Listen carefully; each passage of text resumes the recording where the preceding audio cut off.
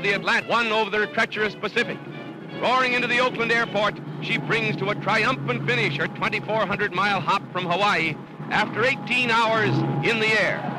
10,000 cheer the end of the epical flight as the Lady Lindy slides into a perfect landing with 2 records. The first woman to fly the Pacific and the first person to fly it solo.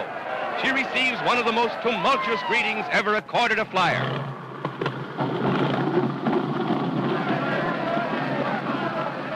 Roses to Amelia and the plaudits of the world to a veteran of flights that have shown the way for aviation's progress.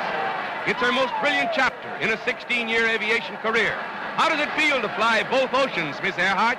Well, it was very interesting to me to fly in southern waters rather than in the north.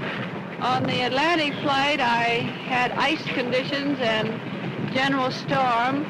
On this flight, really no bad weather at all except a few little rain squalls. I saw the moon and stars most of the night. Of course, in both flights, I was very glad to see land. Both oceans, Miss Earhart?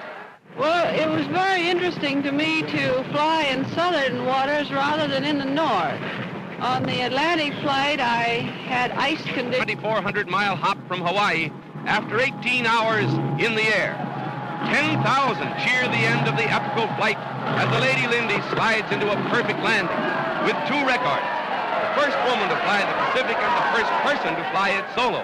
She receives one of the most tumultuous greetings ever accorded a flyer.